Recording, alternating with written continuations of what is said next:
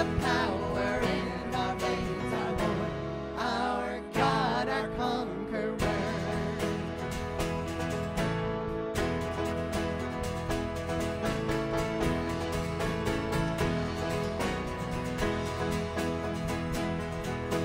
Nothing is impossible. Every chain is breakable with you. We are victorious. You are stronger than our heart. You are greater than the dark. With you, we are victorious. Nothing is impossible. Every chain is breakable with you. We are victorious. You are stronger than our hearts. You are greater than the dark. With you, we are victorious. Nothing is impossible. Every chain is breakable with you. We are victorious. You are stronger than our hearts. You are greater than the dark. With you, we are victorious.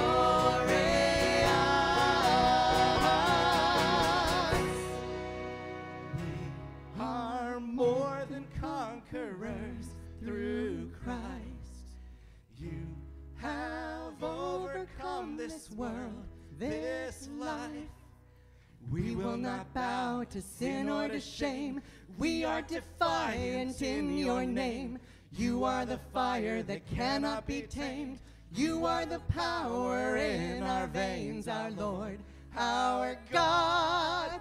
We are more than conquerors through Christ. You have overcome this world, this life. We will not bow to sin or to shame. We are defiant in your name. You are the fire that cannot be tamed. You are the power in our veins, our Lord, our God, our conqueror.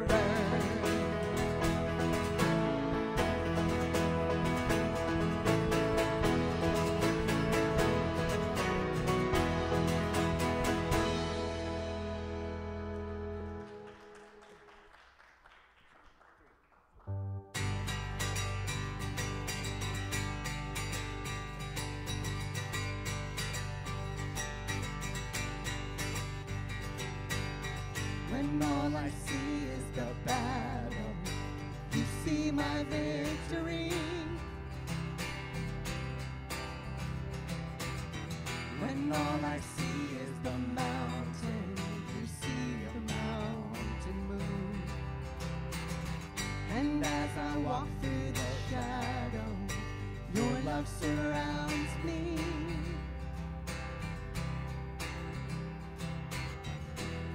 There's nothing to fear now, for I am safe with you.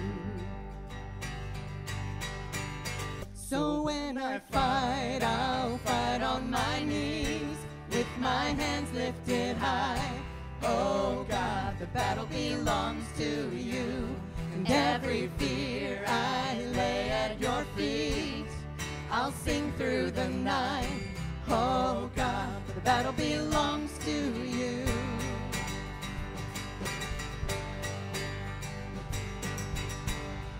And if you are for me, who can be against me?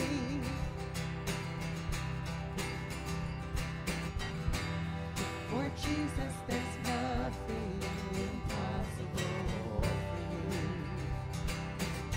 When all I see are the ashes, you see the beauty.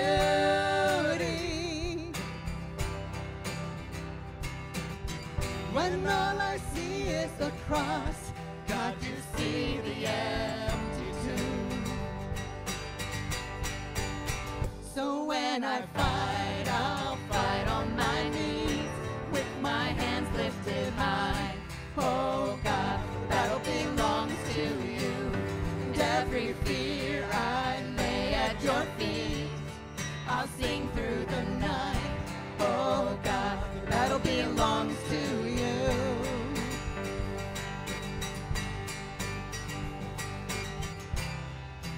Almighty fortress, you go before us.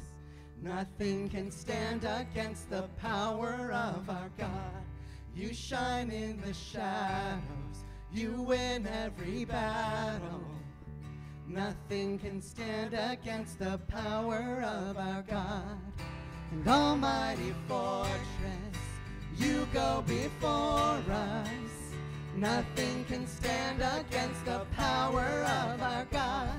You shine in the shadows, you win every battle. Nothing can stand against the power of our God. Almighty fortress, you go before us. Nothing can stand against the power of our God. You shine in the shadows, you win every battle. Nothing can stand against the power of our God. So when I fight, I'll fight on my knees with my hands lifted high. Oh God, the battle belongs to you. And every fear I lay at your feet. I'll sing through the night. Oh God, the battle belongs to you. Oh God, the battle belongs to you.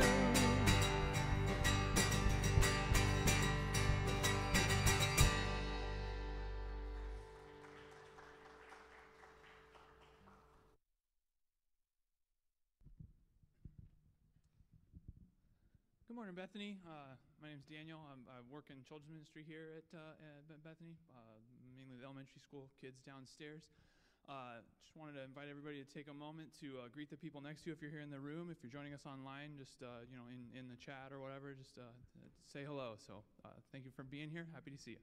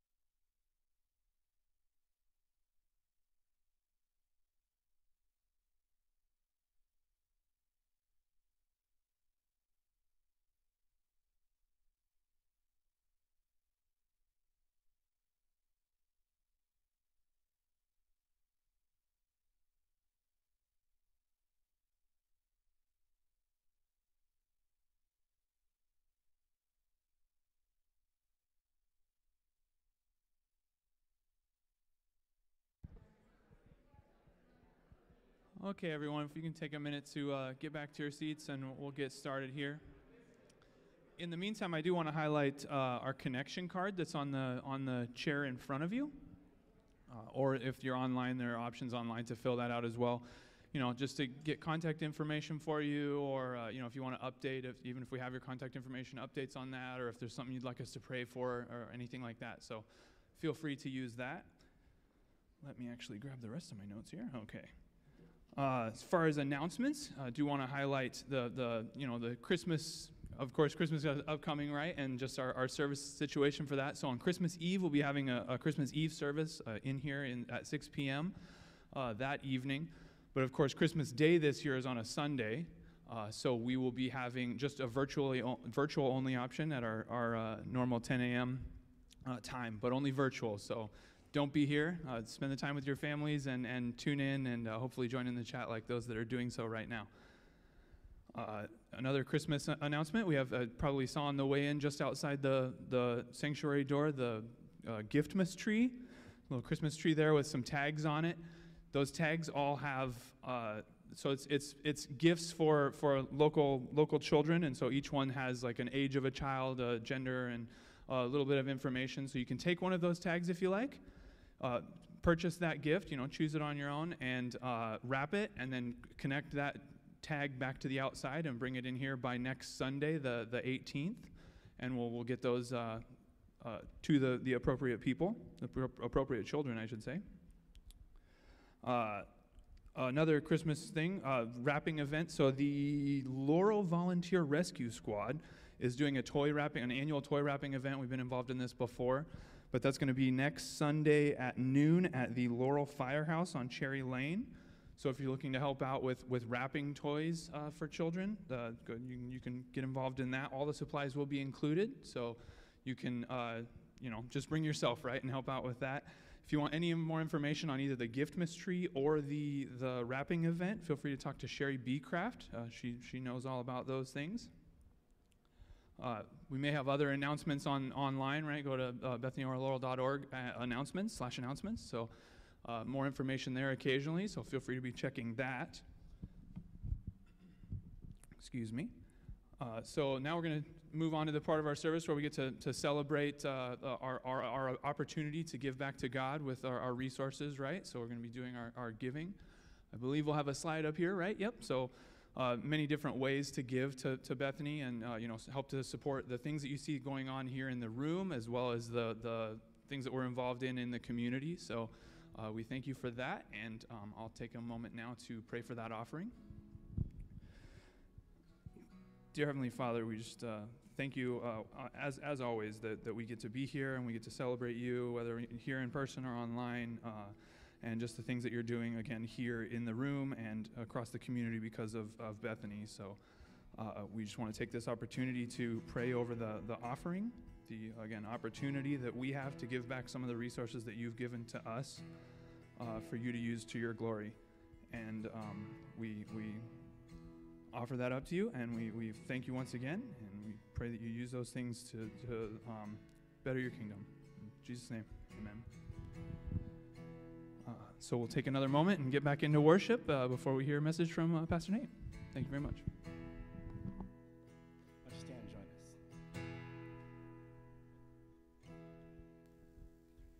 us? Jesus, wake me from my sleep. Father, come, breathe breath in me. I'm in the shadow of your wings, overcome by everything. I need your hand, your touch on me. My heart is yours, come search and seek. Take the wicked out of me and redeem me with your truth. Overcome by all you do, my every breath I give to you. I surrender all. My hands are reaching out, my heart proclaims you now. I surrender all. My hands are reaching out, my heart proclaims you now. Jesus, wake me from my sleep. Father, come, breathe breath in me. I'm in the shadow of your wings, overcome by everything. I I need your hand, your touch on me. My heart is yours, come search and see. Take the wicked out of me and redeem me with your truth. Overcome by all you do, my every breath I give to you. I surrender all. My hands are reaching out, my heart proclaims you now. I surrender all. My hands are reaching out, my heart proclaims you now. And I surrender all. My hands are reaching out, my heart proclaims you now. I surrender all. My hands are reaching out, my heart proclaims you now.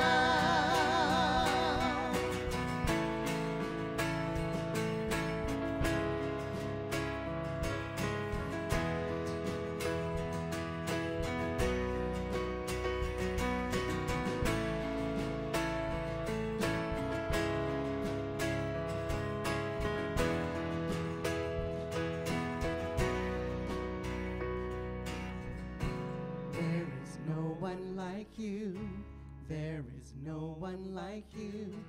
There is no one like our God, great and mighty one. There is no one like you. There is no one like you. There is no one like our God, great and mighty one. There is no one like you. There is no one like you. There is no one like our God, great and mighty one. There is no one like you. There is no one like you. There is no one like our God.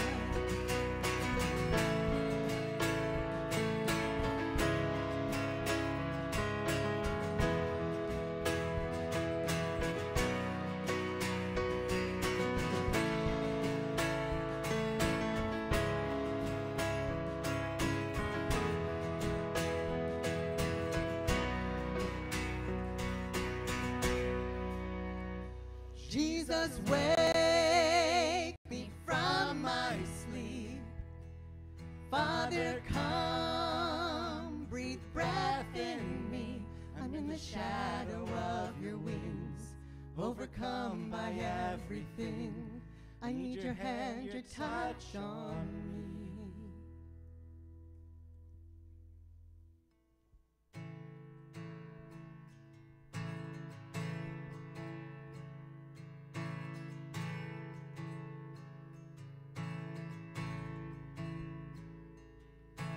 You stood before creation,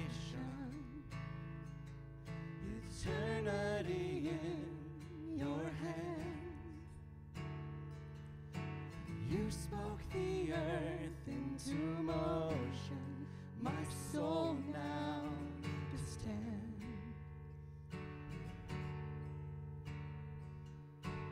You stood before my failures, carried the cross for my shame. My sin weighed upon your shoulders, my soul now to stand. So what can I say? And what could I do? Offer this heart, oh God, completely to you.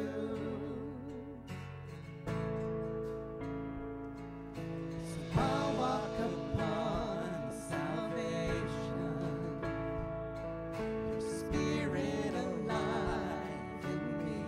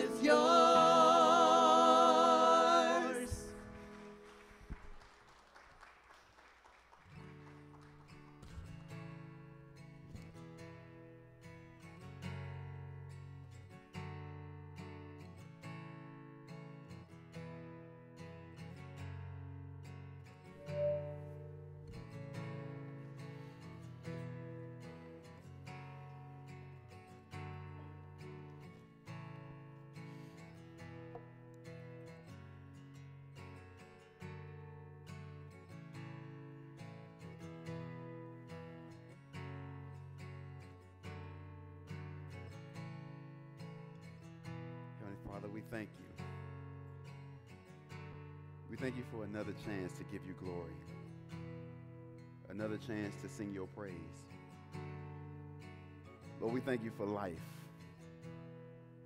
We thank you for just the ability to wake up and to come together. But most, Lord, we thank you for your Son. So Lord, today as we gather, I pray that you might have your way, that you might touch your people, that you've prepared the hearts, that you've prepared the word, and that all that I might say might serve your will. Lord, where I am weak, be strong. Where I'm fast, slow me down, and where I am unclear, bring clarity. In Jesus' name we pray and give you thanks. Amen. Amen. Well, good morning, Bethany. Before I get into the message, I want to add something onto the announcements that you've already gotten. You heard about the gifts that are being set up that we want to be able to do for the community. But I want to be clear that sometimes, even in the house of God, there are people who have need. And if that's you, you can get with Sherry Beecraft. It will be confidential. But we want to make sure that even the kids who are in the house don't go without as well. Amen? So if you know somebody or you are somebody, don't think any kind of way about it. See me, see Sherry, so that we can make sure that everybody is kept. Amen? Turn with me, if you will, to John, the Gospel according to John, chapter 3, as I try to close out this series on following the way, with this week's message being the eternal way. If you haven't been with us for the last few weeks, I started off in the first week of this series talking about preparing the way, and we looked at John the Baptist and how he prepared the people for the coming of the Messiah. But of course, if we're going to prepare the people today for the return of the Lord, then we need to know who he is. So we talked about knowing the way. And we went further into John's gospel, talked about Jesus is the way, the truth, and the life. No man comes to the Father except through him. Well, today I want to talk about the eternal way. And I want to go to a passage that most of us may have heard at one time or another. And I'm actually going to read verses 1 through 21, and I'm going to talk through all of it, because I want to do it in context and hopefully do it justice, so that we have a fuller understanding of the eternal way that leads to salvation and to the kingdom of God. Amen? So I'm reading from the English Standard Version, and I'm picking up in verse 1. And here the Bible says, "Now there was a man of the Pharisees named Nicodemus, a ruler of the Jews. This man came to Jesus by night and said to him, 'Rabbi, we know that you are a teacher come from God, for no one can do these signs that you do unless God is with him.' Jesus answered him, 'Truly, truly, I say to you, unless one is born again, he cannot see the kingdom of God.' Nicodemus said to him, 'How can a man be born when he is old? Can he enter a second time into his mother's womb and be born?' Jesus answered, 'Truly, truly, I say to you, unless one is born of water and the Spirit, he cannot enter the kingdom of God. That which is born of flesh is flesh, and that which is born of the Spirit is spirit. Do not marvel that I said to you, you must be born again. The wind blows where it wishes, and you hear its sound, but you do not know where it comes from or where it goes. So it is with everyone who is born of the Spirit.' Nicodemus said to him, 'How can these things be?' Jesus answered him, 'Are you the teacher of Israel, and yet you do not understand these things? Truly, truly, I say to you, we speak of what we know and bear witness to what we have seen, but you do not receive our testimony. If I had told you earthly things and you do not believe, how can you believe if I tell you heavenly things? No one has ascended into heaven except he who descended from heaven, the Son of Man. And as Moses lifted up the serpent in the wilderness, so must the Son of Man be lifted up, that whoever believes in him may have eternal life. For God so loved the world that he gave his only Son, that whoever believes in him should not perish, but have eternal life. But God did not send his Son into the world to condemn the world, but in order that the world might be saved through him. Whoever believes in him is not condemned, but whoever does not believe is condemned already, because he has not believed in the name of the only Son of God. And this is the judgment. The light has come into the world, and people loved the darkness rather than the light, because their works were evil. For everyone who does wicked things hates the light and does not come to the light, lest his works should be exposed. But whoever does what is true comes to the light, so that they may be clearly seen, and his works have been carried out in God. When we look into the gospel according to John, John presents Jesus in a way that is different than both Matthew's gospel and Mark's. Matthew lays out the genealogy. He's pointing out the fact that Jesus is the lineal Messiah. He's fulfilled the requirements by his lineage to be the Messiah. When we look at Mark, he didn't even start with that because he's talking to a people group, or the gospel is going to a people group that don't necessarily care much for that lineage. But when we get to John, John began chapter 1 by laying Jesus as the coming of God in the flesh. He says that in the beginning was the Word, and the Word was with God, and the Word was God. He lays out that all things that came into being through him, and nothing that is came without him. If you were to read that first chapter, you come down to verse 14, and it says, and the Word became flesh and dwelt among us. I think it's fitting that as I'm closing this chapter, we're in the season of Advent, where we're really marching toward when we celebrate the birth of Jesus. And here, this is how John lays him out. This is how he presents him. If you were to come through chapters 2, you'll see that Jesus does some things that ruffle some feathers. In chapter 2, right before we get to chapter 3, he cleanses the temple. It's one of my favorite sayings because when people ask me, what would Jesus do? Sometimes jokingly, I say it's quite possible he'd make a whip and beat everybody. Because he turned over the tables because of what was happening in the temple. They had false weights and measures when people would come to exchange in order to do sacrifices, and Jesus went off. He didn't just walk in and say, bless you. Jesus went full-blown Jesus. But then after that, Jesus does some things, and the people see him doing miracles. And the Bible says he didn't entrust himself to them because they weren't right of heart. But then we arrive in chapter 3, and we see this man Nicodemus arrive. And Nicodemus is no small figure. The Bible calls him a leader of the Jews. He was a wealthy man. He was a known man. He was a well-learned Pharisee. He might not have had much issue with what Jesus had just done in the temple. Can I preach for a minute? In this day, they had various sects, S-E-C-T-S. And one of those were the Pharisees. Another were the Sadducees. Now, the Sadducees largely operated in the temple. So what Jesus has just done in chapter 2 would have been highly problematic for them. But for the Pharisees, they didn't operate as much in the temple. That wasn't their issue. So they wouldn't have been as concerned. In fact, they might have felt a little bit good that their opposition got knocked down a little bit.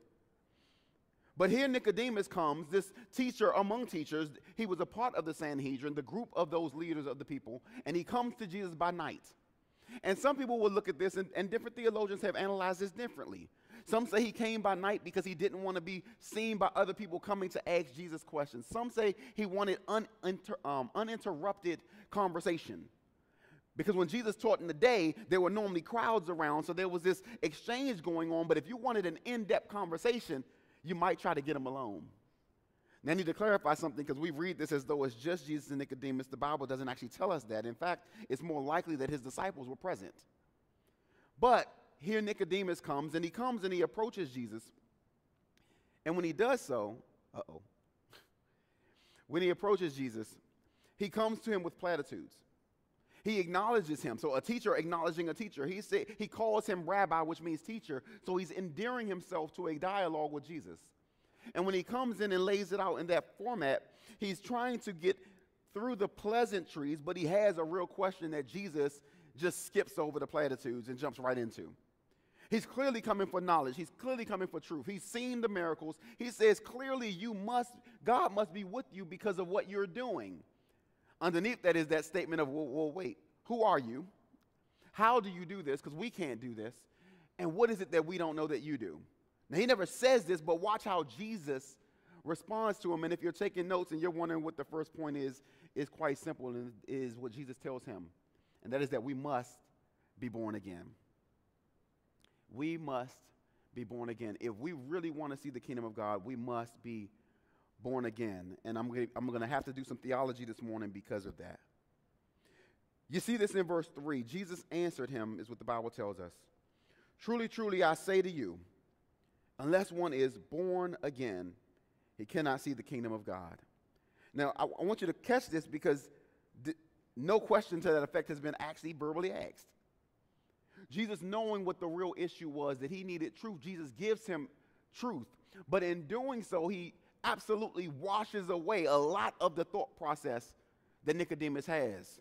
Let me show you just a little bit more. I'm going to go right through verse 8 in this section. Because Nicodemus says to him, how can a man be born when he is old? Can he enter for a second time into his mother's womb and be born? And Jesus answers, truly, truly, I say to you, unless one is born of water and the Spirit, he cannot enter into the kingdom of heaven. That which is born flesh is flesh, and that which is born spirit is spirit. I want to stop there because there's some things here that we may not catch when we look at translations. You see, when Jesus says that one must be born again, we think as in a repeated act, which is one meaning of the word. But if I actually went into the underlying language, it also means to be born or conceived from above. So what he's saying is that spiritually you must be reborn by a supernatural act of the Holy Spirit. This is a problem for the Pharisees who did a lot of works-based things, where we meet the requirements of the law and therefore we're going to see the kingdom of heaven. And Jesus says, no, you have to be born again, and it has to be a spiritual rebirth. Some of us operate much like the Pharisees. We check boxes. We think that by doing more or saying more or seeing ourselves in a spiritual fashion, we somehow are going to earn our way into the kingdom. But this is exactly what Jesus dispels. He says, no, wait a minute. He says that which is flesh is flesh. That which is spirit is spirit. What he's saying is your flesh will never evolve into spirit. Your works won't make you more spiritual. Your belief that you're better than somebody, or you're going to check the boxes and you're going to dot every I and cross every T, don't make you spiritual. The really religious word for it is called regeneration. It's a recreating of you by the Holy Spirit. This is why some of us don't understand how we went. Well, let me fix it. I'll just say me. All of me went from being somebody who was highly temperamental, highly passionate, go clean off, be ready to fight, to sometimes I'm operating in grace that my wife will look at me and say, who are you? And I look at her and say, I don't know. Because a part of me still wants to be that, but what's happening is the Holy Spirit works in a way that I can't explain. There are times where I don't function the way I used to function.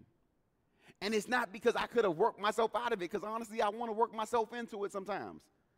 If we're honest, anybody in here, can somebody talk to me that ever wanted to be mad and wanted to go off and God didn't let you? I like this side of the room. I'm going to just turn this way.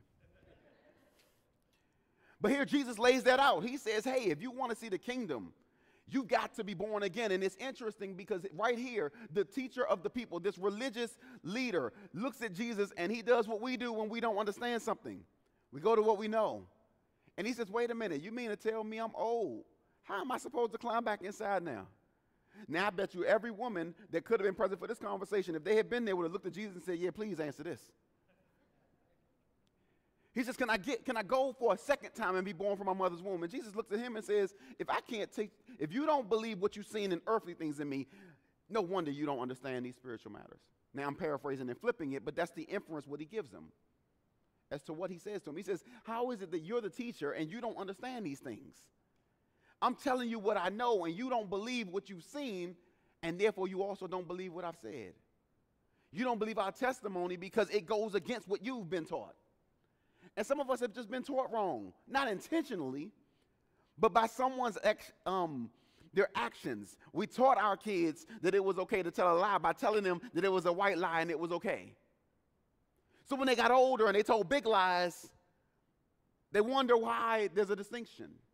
Some of us have told people that if you check all the boxes, somehow that makes you religious and that makes you spiritual and that makes you godly.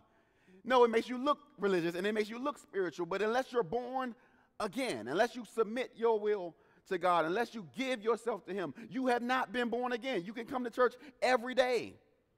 The Pharisees were going together every day or so often. The Sadducees were doing violations of God's word in the temple.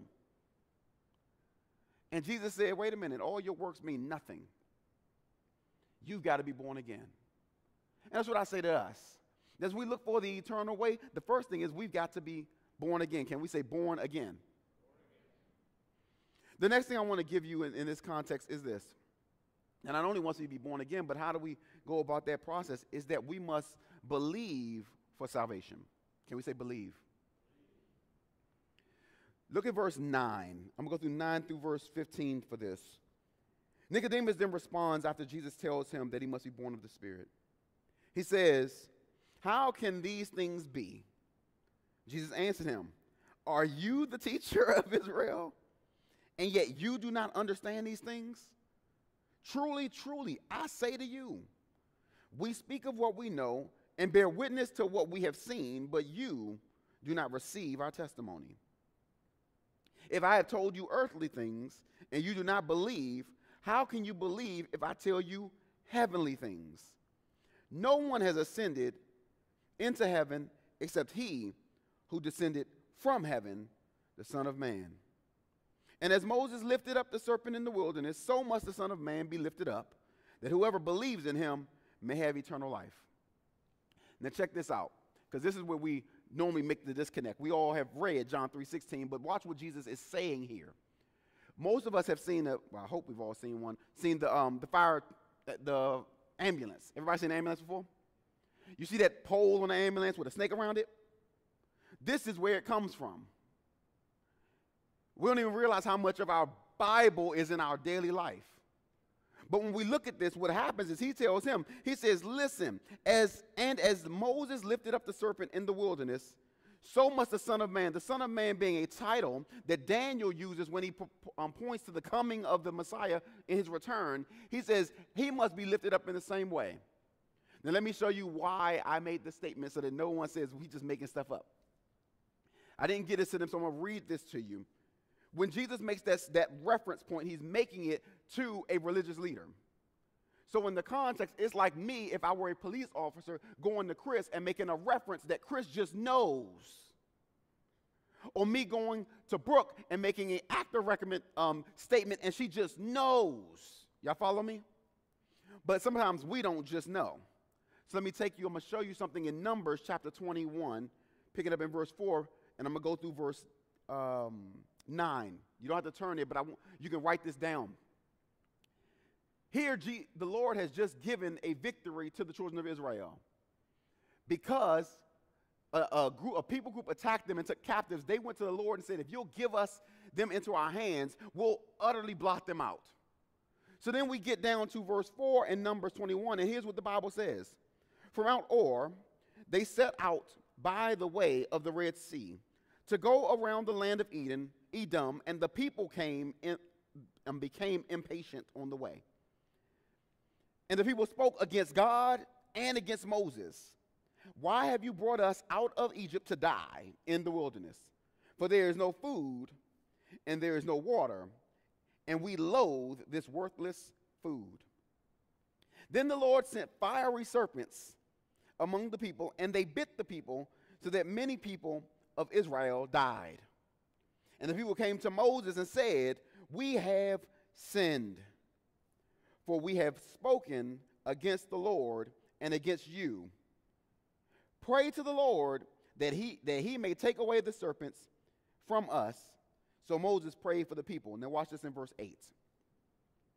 In verse 8, the Bible says, and the Lord said to Moses, make a fiery serpent and set it on a pole.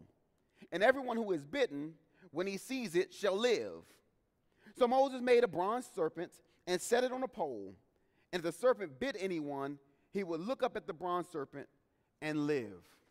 Now check this out. The same thing that was given as a judgment of the people and their rebellion is the remedy for their issue. So when he says this, what he says is, hey, listen, the Son of Man is coming, and he's going to have to be lifted up in front of the people. And for them to receive the salvation that he comes to bring, they're going to have to believe in him. In the same way that people who had been bitten by snakes and were on their deathbed had to believe enough to look up at a bronze serpent on a pole.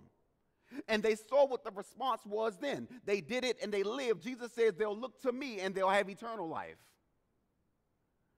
So when he makes the statement, it's not an abstract statement. He's talking to someone who would have known the history of the people. And he says, the reason you're alive is because someone in your line believed. And now for people to have eternal life, they're going to have to believe in the same way in me. And then he goes beyond that. And so that's the second point, I'm sorry, that we must believe for salvation. If you don't believe, it's just not for you. And I'm not saying that like it shouldn't be for you. I'm saying without belief, many of the people died. Y'all saw that when I read it in the Bible, right? There are people today who are dying eternally because they have not believed. And so we must be born again, but our path to that is that we must believe in Christ. Amen? The last thing I want to give you on the back of that is this. I want to dispel a rumor that Jesus came to judge us. Now, it's a little nuanced. But my third point, if you're taking notes, is this. That our belief frees us from condemnation. Our belief. Now, you can put some brackets in here because I don't want nobody to say I just said whatever you believe frees you. Our belief in Jesus frees us from condemnation. Check this out in verse 16. Before I read it, I want to give the brackets around this. You just heard that in verse 15, Jesus told them what must happen. When we get to verse 16, it's really the why. Verse 16 begins with a conjunction. It's connecting what comes with what was. So I've got to go to the cross, is what Jesus is foreshadowing. And here's why I have to do it, because God loves you. Pick up in verse 16. Here's what it says. For God so loved the world that he gave his only son, that whosoever believes, or whoever believes in him should not perish, but have eternal life. For God did not send his son into the world to condemn the world, but in order that the world might be saved through him. Whoever believes in him is not condemned, but whoever does not believe is condemned already, because he has not believed in the name of the only Son of God. Check this out. This is where the nuance comes in. The fact that Jesus had to come says we were already judged. The fact that he had to come is pointing out a problem.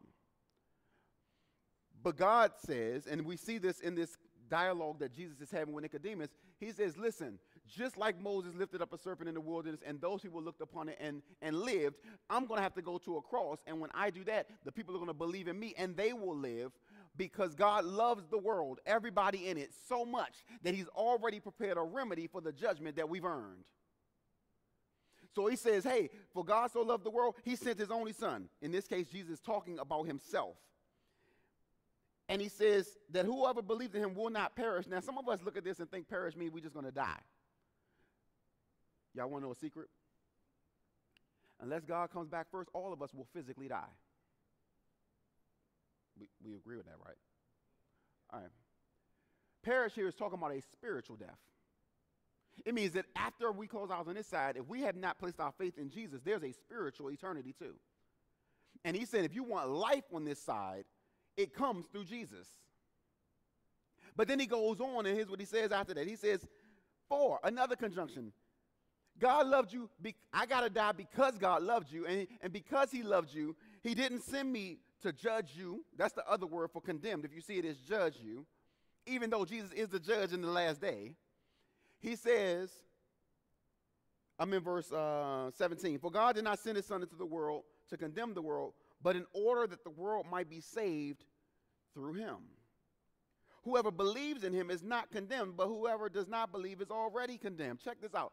That word condemned, he says you already got judgment coming. Now, I don't want to simplify, but part of me is like, what you got to lose? You've already lost. We've already lost. Sin has already entered the world. We're already under condemnation without Christ. And he says, God didn't send me to instill condemnation. I'm here to revoke it. I'm here to take the penalty for it. I'm here to step into the place that sin has caused you to be in so that you won't have to go through it. And it's this simple, that you might put your faith in me. And some of us need to catch this, because some of us have been trying to check boxes our whole lives. And we wonder why we're still wrestling in our faith. Possibly, is it possible that in the striving to meet people's expectations of what you should look like, you haven't surrendered yourself to what God said? I will say that at some point in all of our lives, we've wrestled with this. Because somebody told us, you got to do this to be saved, you got to do that to be saved. And what he said was, believe. And that's why today I wanted to close with this series in this way, because I want us to realize that as we're going to celebrate the birth of Jesus, understand that he was born for this reason. He came into the world to free us from the very condemnation that sin wrought. And then he laid it bare in his word. And if there's anybody here or online who has gone to church your whole life, or maybe it's your first time in church, and you're looking at this saying, wait a minute, I didn't realize it was that simple.